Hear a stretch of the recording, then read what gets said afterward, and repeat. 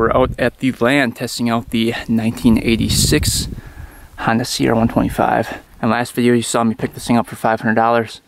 Super good deal on a 1986 CR125, and we actually got it running last video. And when we first had it running, it had a super bad bog, so what we did was turn out the air screw to 4 turns, which told us that the pilot was way too rich. We actually decreased the pilot size, and then I was able to turn out the air screw 1.5 turns, and that solved our super boggy issue down low, and it wouldn't rev out at all. So that was the issue, just a super rich pilot jet, and yeah, that was the bogging issue, so it wasn't too bad of a fix. We found out also last video that coolant was mixing with the oil. So we're going to take a look at the water pump area today and check that out, and then probably check out some other things. The back rear shock is like gone. It's basically a pogo stick. Let me show you guys.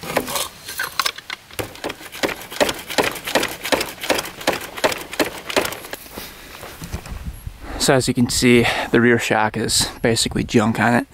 It's just blown, and it's really springy. So going over bumps in the field, it basically buck you off if you hit a big bump.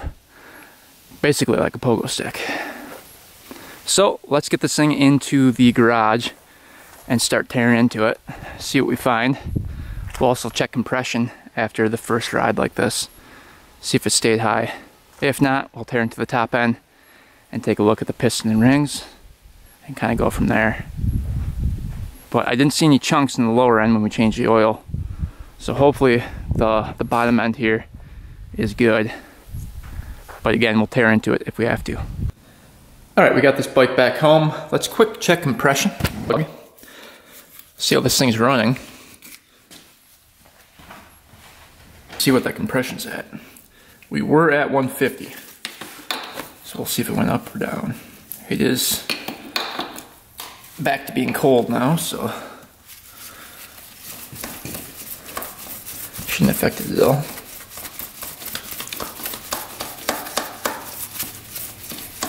But this thing was ripping pretty good.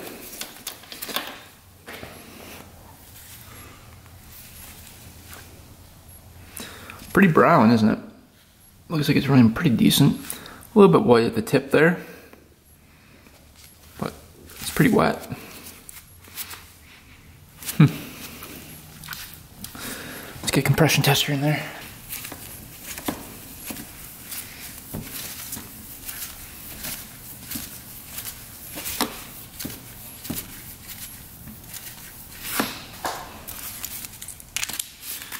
All right.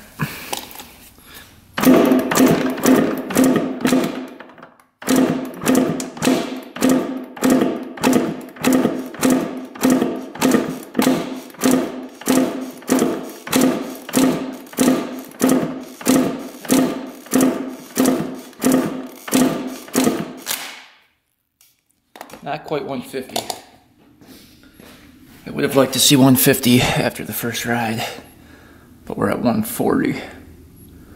So it could probably use a new top end. On the 125s, I like to see at least 150 to 160. A fresh top end will have about 160, so yeah, could probably use a new top end. I think we'll tear it down and just check it over. Check over the reeds, check over everything. Make sure everything's good. But I want to check the engine oil. We just changed out the oil before this ride. I want to see if it turned milky again. Otherwise, if it didn't, then our water pump seal might be holding up.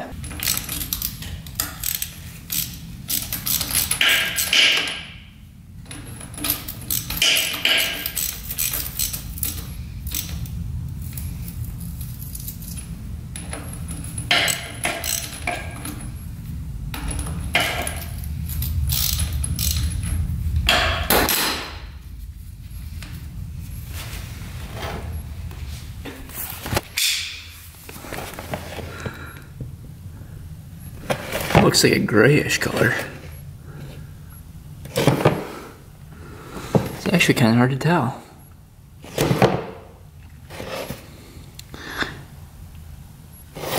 If anything, it's a really slow leak into the oil, making that milky. It looks almost gray. Hard to tell if it's milky or not. Ooh, look at the coolant. That's really, really white looking. So yeah, oil's definitely mixing with the coolant too. Because I put green cooling in there, and now it's white. So that's interesting. That should not be happening. That's just pure white.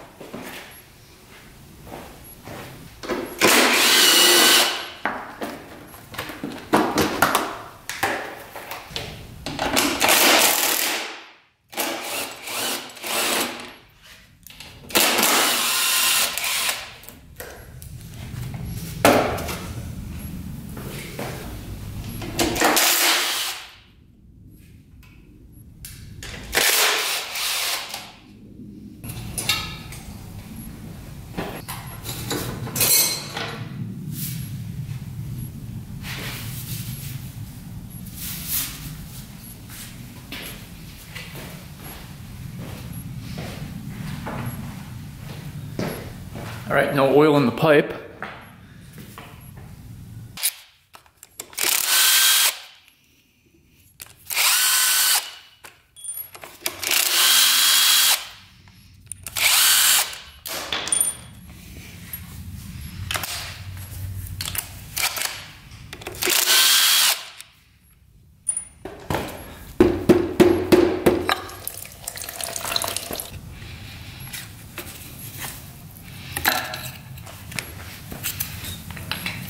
All right.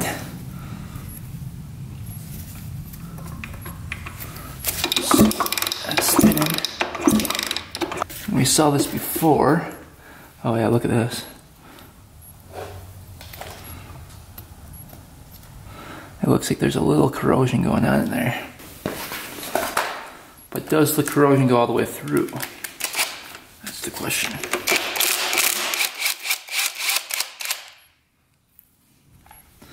Impeller looks really good. No fins broken on it. A washer.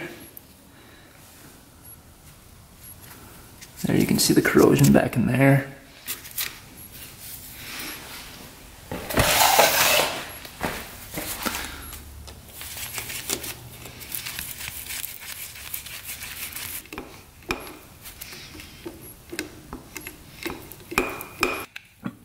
You can see it's all, jeez.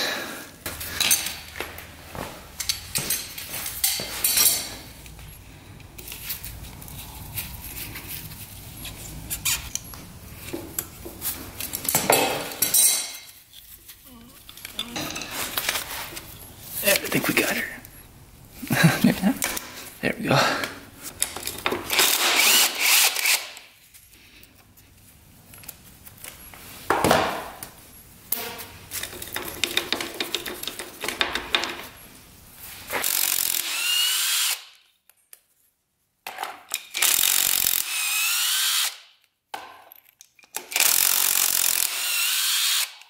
These haven't been off in a while. Doesn't feel like. They're really on there.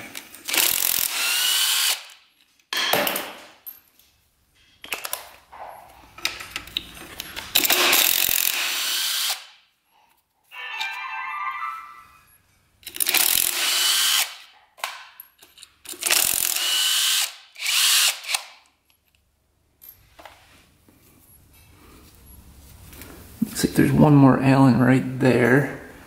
I think we can get this cover off after that. It says that Allen here.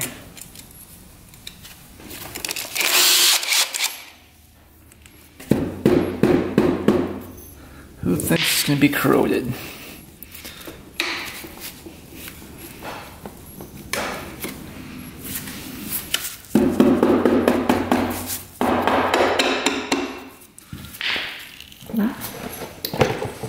A lot of oil coming out.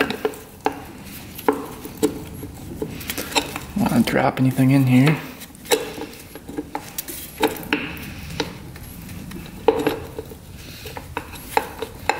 What, we might have to take off the brake lever. It's getting caught right here.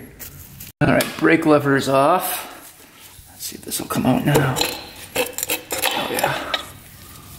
Oh yeah. So there.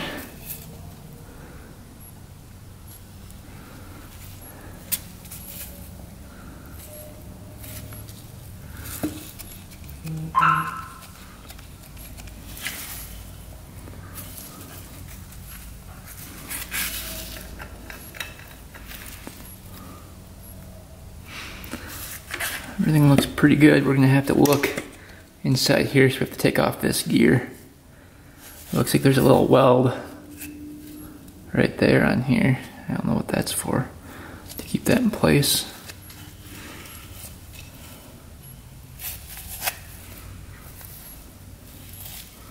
So far I'm not seeing any cracks in the cover here at all.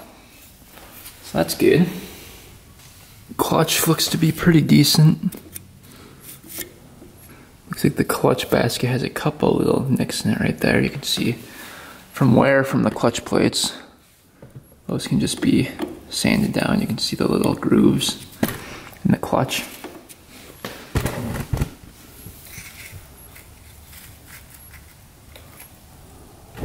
There's a little trigger for the attack system. Kicker gear looks good. This gear looks good. Nothing looks broken. But we're gonna take off the clutch.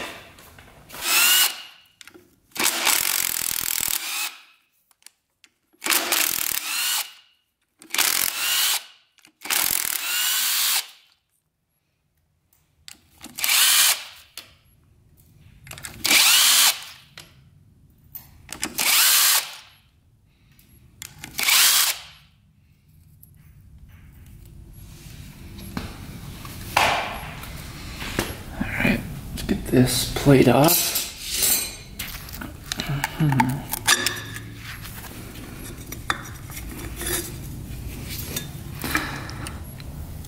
So there's going to be a little push rod in there.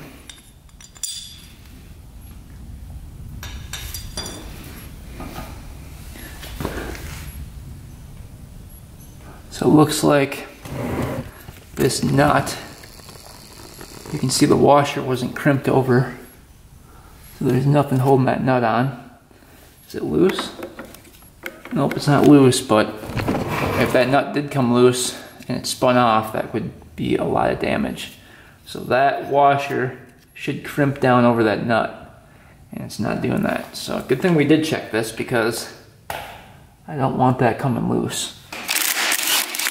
It was pretty loose on there. Didn't take a whole lot. So I'm guessing a couple more rides, that nut could have came loose. Alright, so it looks like there's another washer here. This whole basket should come off. We'll check over all the bearings. Little roller bearing for the clutch feels good. I'm just going to leave it on there actually.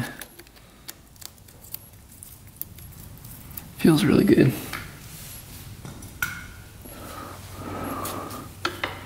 Shifting mechanism looks good. Get this gasket out of there. See if there's any metal chunks. I see a couple metallic flakes. I don't know if those are metallic flakes or what they are. You see those little shiny things in there? What would that be from? That gear came off. The washer behind there.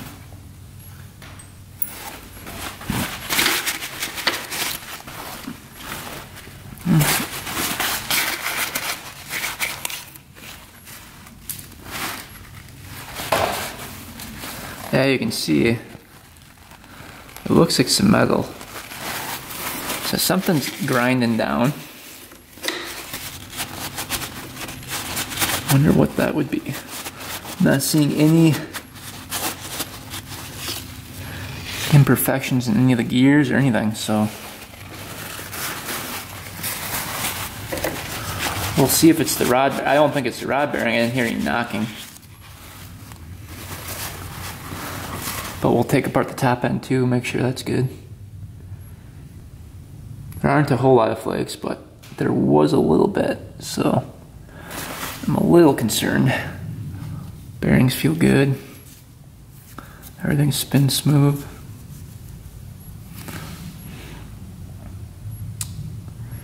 Alright, that all checks out. Alright, so this is the area by the water pump that could be leaking in. So we are going to take out this little gear. Looks like it's held on by a couple screws right here. A little plate. Oh boy. Those look like they're on there. That one came. The other one's a little tough.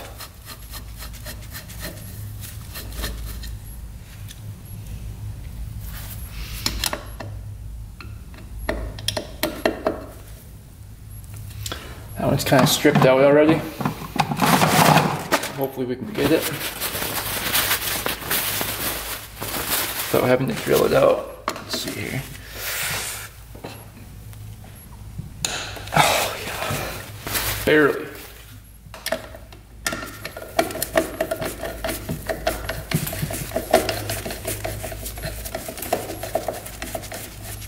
That's compressed right there, so can I hold that down?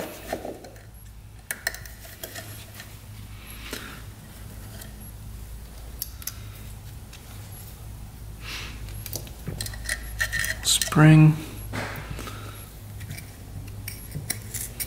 Bucket should come out too. And you've got a little bearing. That little bearing feels good.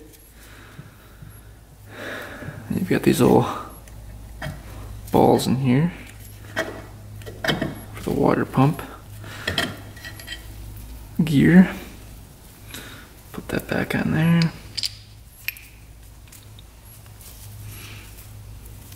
You can see the shaft is pretty worn out here.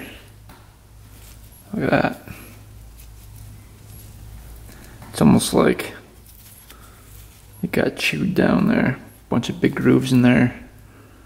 So I think we need a new water pump shaft at a minimum. Let's just take a look in here and see if it came through the case. I'm really hoping the corrosion did not come through the case.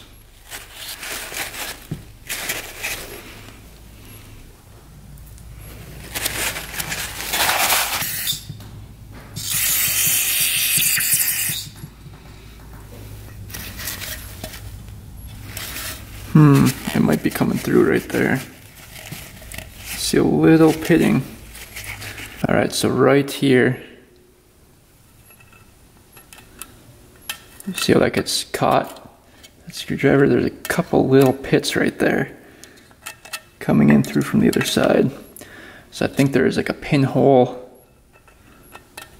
size corrosion hole right there, possibly letting coolant through. It's hard to tell if it goes all the way through the case here. And there's just a tiny one right here too, if you can see that. Right there. I mean, these are like pinholes. But we're going to take off this bearing and the seals and see what those look like. It's really hard to tell if that comes all the way through. But what you can do is just put a dab of JB Weld on there, just blend that in, and that will never leak again. As long as you drain the coolant when you're not riding it. Because that coolant likes to corrode. I'm guessing this is magnesium case, so it's a very common problem for the Hondas in the 80s. So yeah, you can see that corrosion right here is almost coming through. But I've seen way worse than this. This is not bad at all. I think it's almost right there. Yep, one spot's right there. You can see it's pretty deep. Right there. And the other spot is right there where it's deep. So what you can also do is just blend that in with JB Weld right here. Just kind of fill that in. Because you can't find one of these cases. So you're going to have to kind of modify it to make it work. But you can blend that in with JB Weld and just really make that nice and flat, and that will never leak again. Yeah. Still pretty tight in there, so that was pretty good. Let's see what it looks like on the shaft though. It was pretty tight. I mean, it still grabs pretty good. But as you can see right there, it's pretty loose, and that's where it sits. And that spot has a bunch of that pitting and scratches and wear right there, so that's why that wasn't sealing properly to there.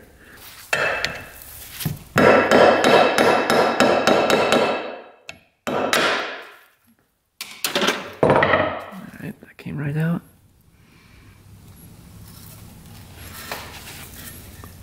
No corrosion there.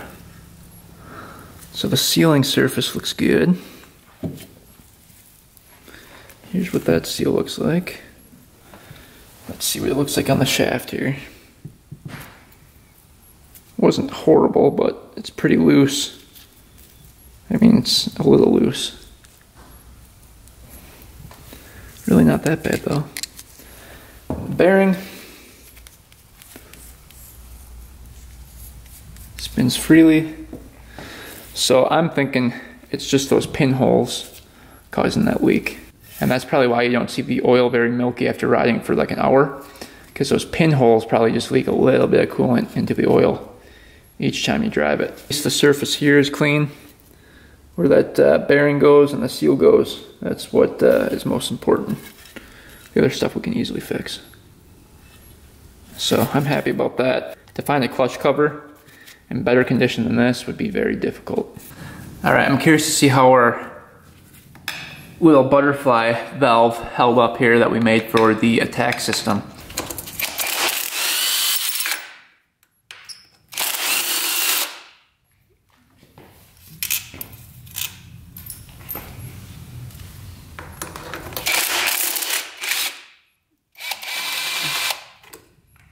Come on.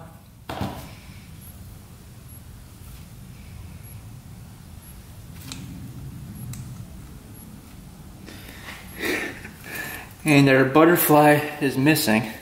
So it broke right off somehow. I don't know how that's possible. Probably should have used Loctite, but it looks like it's not on there anymore. Oh. So you can see our little design broke right off. So it must not have affected the bike too much. We'll have to red Loctite that in for next time.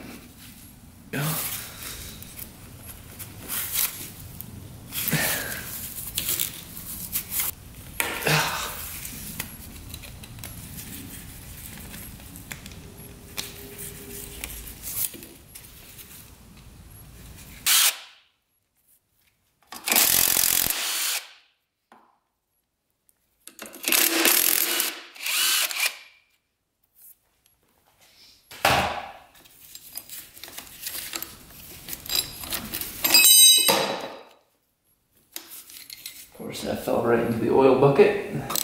Gallows are on there. Really on there. Might need a deep socket. Oh man. That one might bring the stud with it. Jeez. I'm gonna need a breaker bar.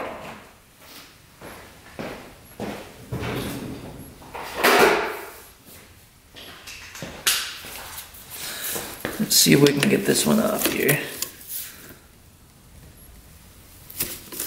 Ooh. Didn't like it. Did I strip out the... I think I stripped out the socket. Wow.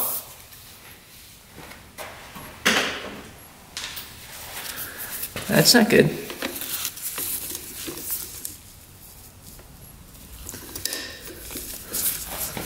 Still trying to strip out the socket here. Wow. I've never had that happen before. Stripped it all out. Those were pretty loose. That one is just extremely tight.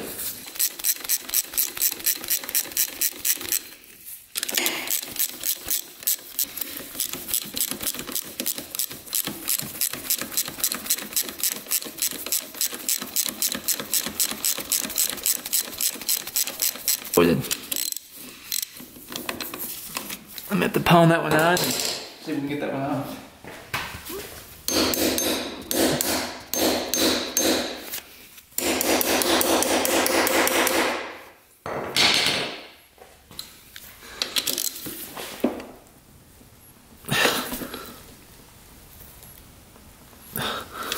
That is not budging. What the heck? Why is that so hard to get? I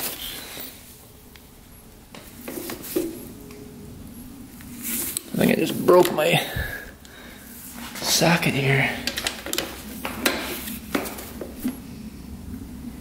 Yeah, just stripping out. See if I can get a good grip with it.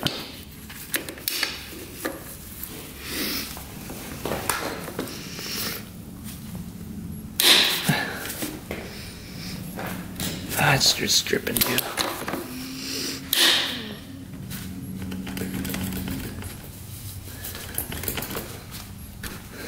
Alright, I pounded on a 7/16 socket. I finally got this thing to budge. Wow. That's crazy. Can't believe that worked. I was on there.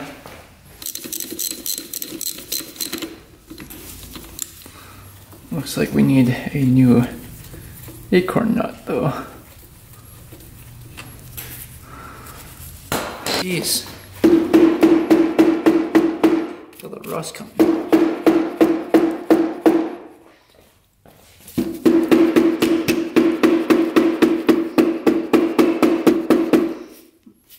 Oh man.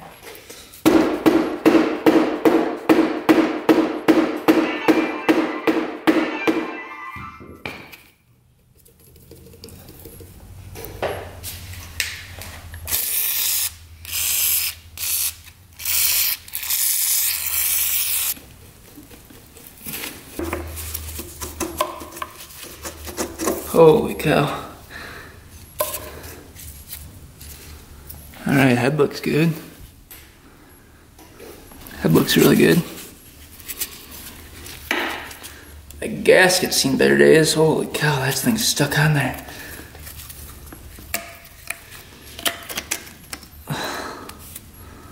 Wow. That's what the piston looks like here. Coolant sitting at the top of the piston. Leaked in from when we were doing the head.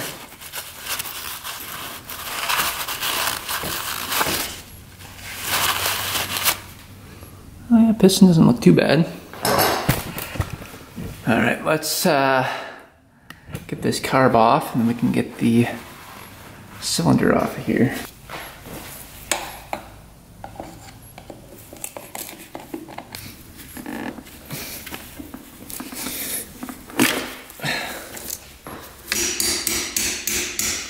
Wow, these are on there too.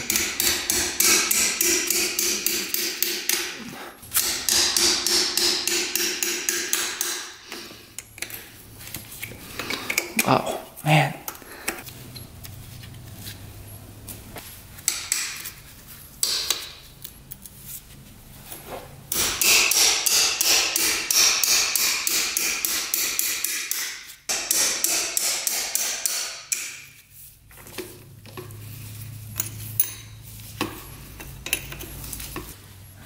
little tap came free.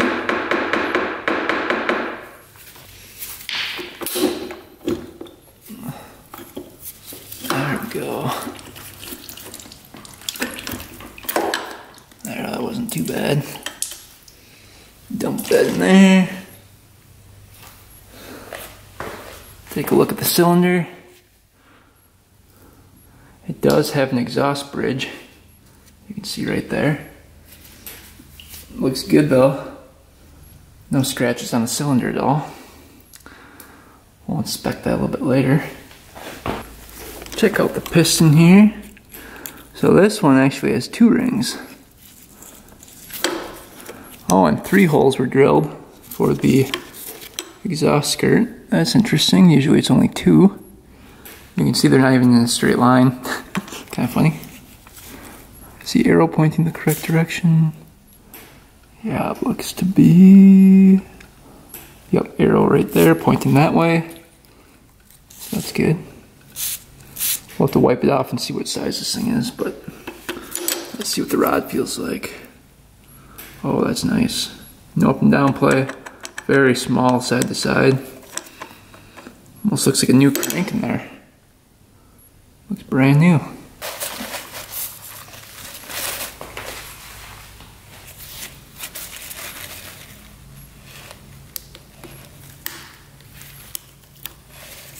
Get the clip out. Yep. Alright, piston's off. Roller bearing looks good. Yeah, the rod could not look better. Looks really good. All the surfaces look good. So on the piston it says 1.50 millimeters, so it's 1.5 millimeters over bore, which the stock bore is 54 millimeters. So let's just check it and see.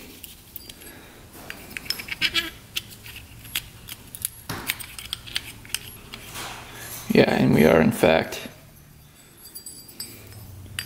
1.5 over. So 55.38 millimeters. So the stock bore is 54, or 1.5 over. So it is bored out quite a bit on this bike. First ring appears to be pretty decent. The ring gap's still a little bigger than I'd like. Let's just see what size it is. Yeah, so it's a little bit bigger than my biggest feeler gauge, which is 0.024 inches or 0.6 millimeters. So that's definitely big. That's about double the size it should be. Let's try the second ring here. That one's even bigger. So that's probably why I had a little bit lower compression. Yeah, this one's a little bit bigger there. See that ring gap? So it could use some new rings for sure. We'll probably just order up a new piston for it. Yeah, it's about double the size it should be. Just a little bit bigger than the biggest feeler gauge I have. So definitely on the bigger side for the piston rings. And that's probably why it was like right around 150, 140 for compression. Like I said, brand new rebuilt one, it's gonna be 160 plus. So I think that's why it was a little bit lower compression. But good news, the cylinder looks amazing. That looks great. No imperfections on the cylinder at all. Piston was drilled out, so that was good. And it ran just fine with that piston in there, but I think a fresh rebuilt one is gonna run perfect. We have to get a new rear shock for this as well. Making it softer or harder is not working at all. It does not do anything. So I'm trying to see if it's blown out here. Yeah, it probably either needs a rebuild or something. We're gonna have to take a look at that. But for sure we need a new shock. For sure a new piston and rings. For sure a new dog. Oh, we wouldn't get rid of Vin, would we? Should we sell Vin to pay for the parts? What about that, buddy? Could probably get a pretty penny for you. At least $100 bucks. Ah, you're a good dog. And then we need a new water pump seal kit. And then we're gonna have to repair that corrosion in there with some JB Weld and let that cure. But that's basically it for this bike. Everything else is really good. So we'll probably put a couple $100 bucks into it, and we're gonna have a running and driving bike for under $1,000, which is awesome. So I am pumped about that.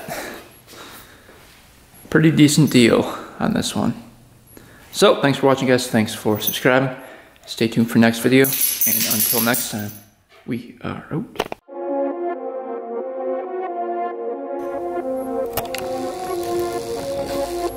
What are you looking at?